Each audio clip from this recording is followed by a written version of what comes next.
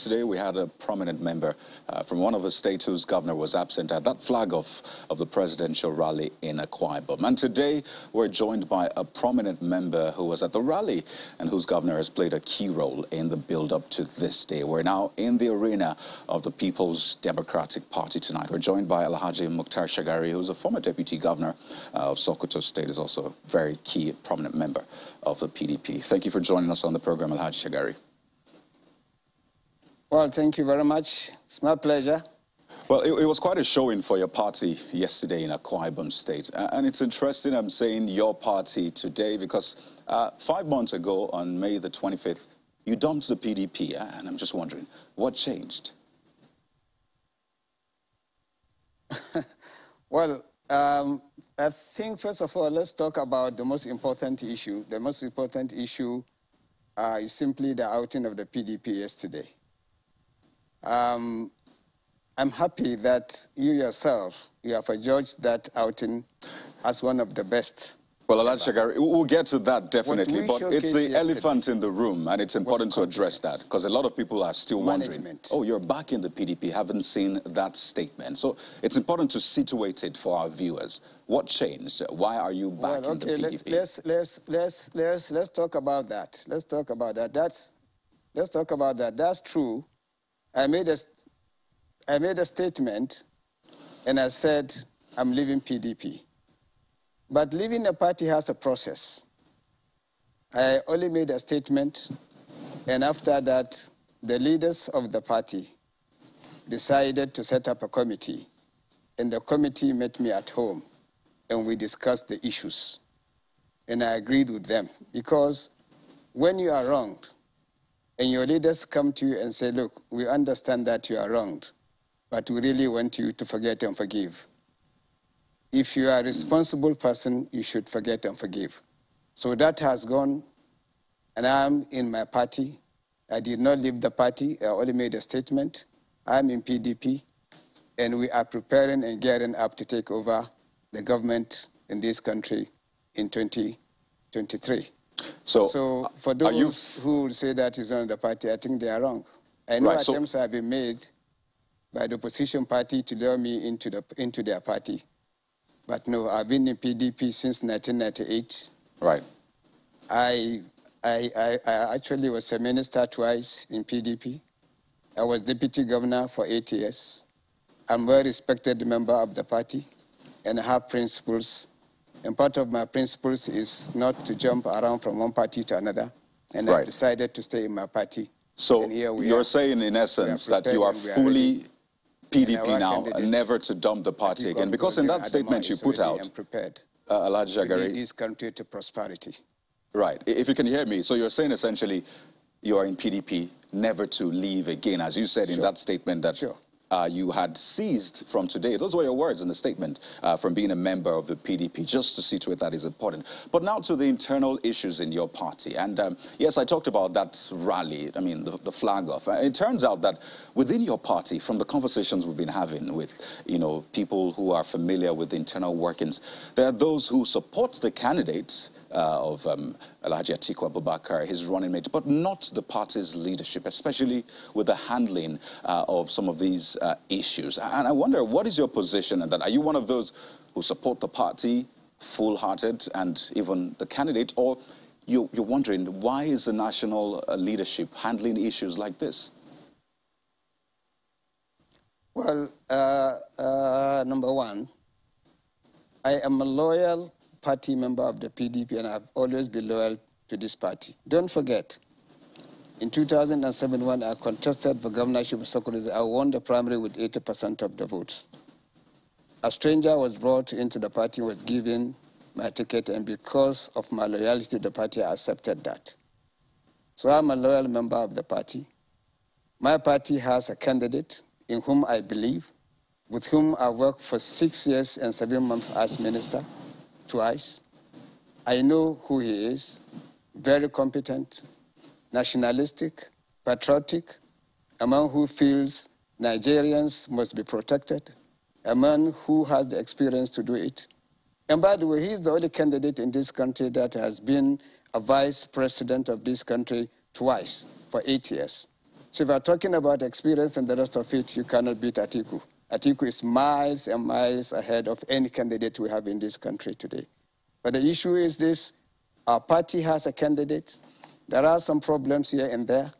We are not a party that will go to the marketplace and discuss our problems. The problems are being addressed and solutions will be found, and we will go out there and we will do everything possible to win the 2023 general election. So if you want me to discuss that matter, I'm not going to discuss the internal affairs of my party on television. We will discuss them. We have mechanisms on how best we can resolve our problems and so on and so forth. It's just like in your house. You have a problem with your family or your wife. Do you go to the market and start telling everybody? No.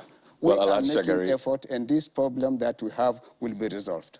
Well, my family is not pushing up a candidate to run in the 2023 election. We don't have a flag bearer, as it were. We're not registered as a political party. But I asked that question because internal party affairs, yes, but it's out there. I mean, people have access to at least majority of what's going on within your party. They've heard party leaders speak their minds. Some of them, they just bare their minds as to what they think is happening, how they think things should be done, which is why I ask how your party leadership is handling this as a whole, because you had previously said in that statement, I mean, you didn't mince words. You said that your party is one party, in your words, that deceitfully claims to be a bastion of democracy, but has instead become a party of the highest bidder. And you said quite some things. So it looks like this might be a reflection of those issues you had faced for you to have released that statement.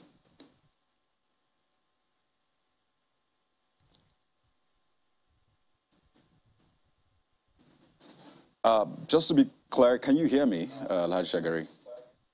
Yes, I can hear you now. Okay, I'm not sure at what point you lost me, but at the risk of sounding like a broken record, I'll just take the part where I asked about your party's handling of the issues. On the back of what you had said earlier, describing your party as a party that deceitfully claims to be a bastion of democracy, but has instead become a party of the highest bidder. Those were your words when you said you were leaving the party. And it would seem as though that is a reflection of those issues you face then. Well, the fact of the matter is that, yes, there was a problem in the party. We have addressed those problems. What was done to me personally has been properly addressed. I'm satisfied, and I love my party, and I'm in my party. And I have said that, yes, we are not saying that we don't have problems in the PDP, but we have mechanisms of solving our problems. That is why we are PDP. And that is why we are the PDP that is acceptable to all Nigerians. And that is why today Nigerians are saying that they are lamenting the fact that they did not vote PDP in 2015 and repeated the mistake in 2019. In 2023, the Nigerian people have already made up their minds. They know the party that cares about them. They know the party that has the capacity to run Nigeria. They know the party that has the capacity to run the economy of this country. They know the party that has the capacity to protect them and give them security. They know the party that can fight poverty. And they know the party that was able to manage the debt of this country to the extent that Nigeria was not owing a single kobo. You know very well, as much as I do, as much as everybody does, how much we are owing today. You know, so the issue is PDP. We are not saying we don't have problem, but we have mechanisms that we use to solve our problems. And that is what we are really doing.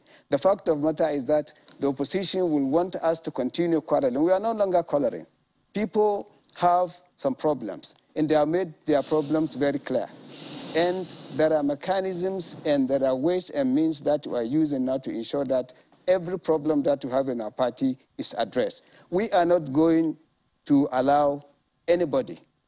We are not going to allow any party. We are not going to allow any candidate. We are not going to allow any supporter of any party to derail us from the objective that we have set for ourselves, liberating the people of this country from poverty, from insecurity, you know, from hunger, from lack of infrastructure, and from so many maladies that are actually bedeviling this country today. So the issue is Nigerians have tested APC, Nigerians also have tested the PDP, and now they know the difference. The difference, like Sprite, is very clear, and Atiku is the answer. Well, you've been a prominent politician in Sokoto from the very beginning, as you said, holding key positions. So you're privy to the internal workings. And I mean, still on Sokoto, your governor has been quite prominent in the build-up to this moment we're at within your party. And part of Governor Wike's grouse, who is someone, one of the people who have spoken up time and again about the issues they have within your party. Part of his grouse is the way the chairman commended Governor Tambuwal for stepping down for the presidential candidate, the now presidential candidate of your party after the primaries. And for Governor Wike, that was a show of bias, something not expected of the national chairman of your party. I know you are aware of that, and perhaps, do you see it in a different light?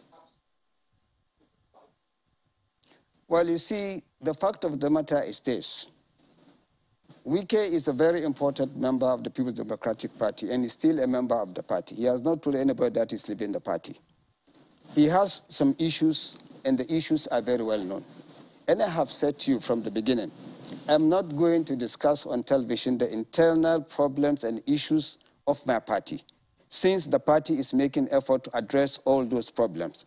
And don't forget, Tambuwal and Wike are very good and very close friends. And their relationships and friendship is so strong that nothing of this sort will actually set them apart. And I believe that nothing will make Wike leave the PDP.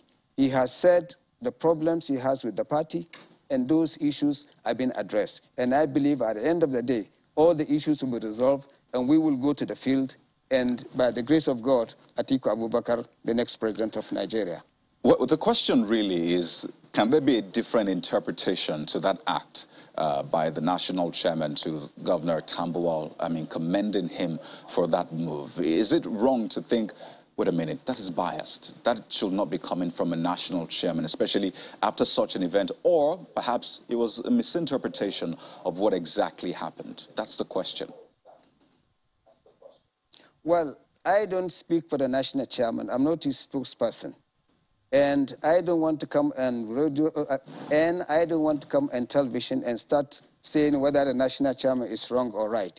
If I have an advice to give him, and I have a decision that I made in my mind about him, he is a friend of mine, he was my cabinet colleague, I can go to his house and tell him, not on television.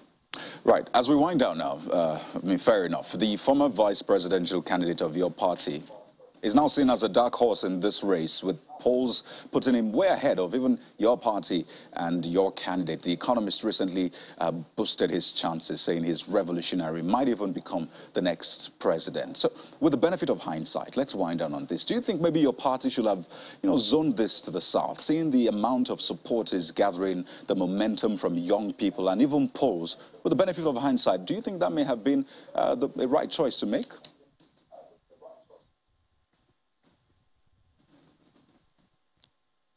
Well, sorry, I can't hear you.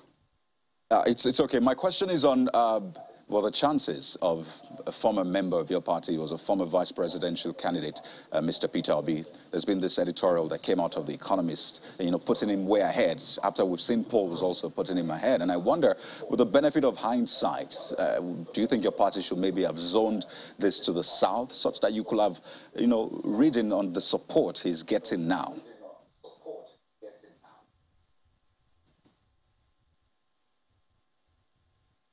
Oh dear, looks like the question is not just getting through. Maybe I shall try this one more time. Shagari, can you hear me? First of all, since you have brought the issue of Obi here, now let me tell you this, and for Nigerians also to know. I was one of the first people, Labour Party contacted if I would accept to be the vice presidential candidate of Peter Obi.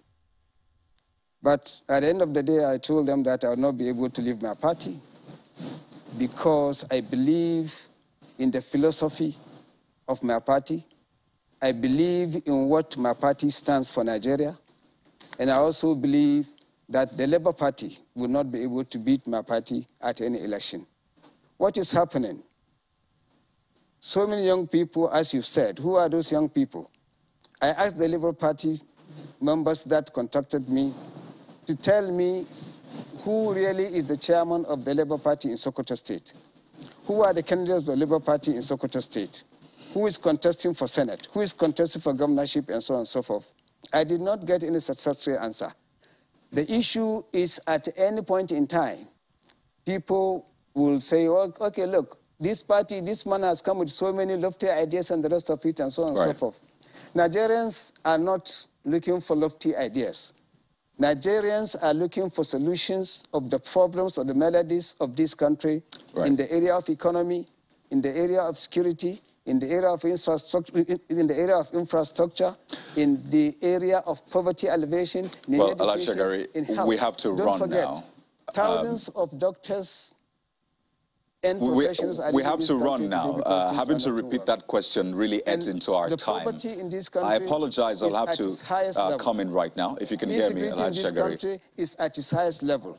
Well, I'm sorry, we have to wrap up because of our time, but really I'd like to thank you so much, Alhaji Mukhtar Shagari, who joined us live from our Abuja studio. He's a former deputy governor of Sokoto State. He's been speaking to us about the internal affairs of the PDP. I wish we had more time, as always, but we have to run. We'll be back tomorrow with the latest topics, latest issues in the political space. Until then, I'm Kayode Okikioledo. Have a wonderful night.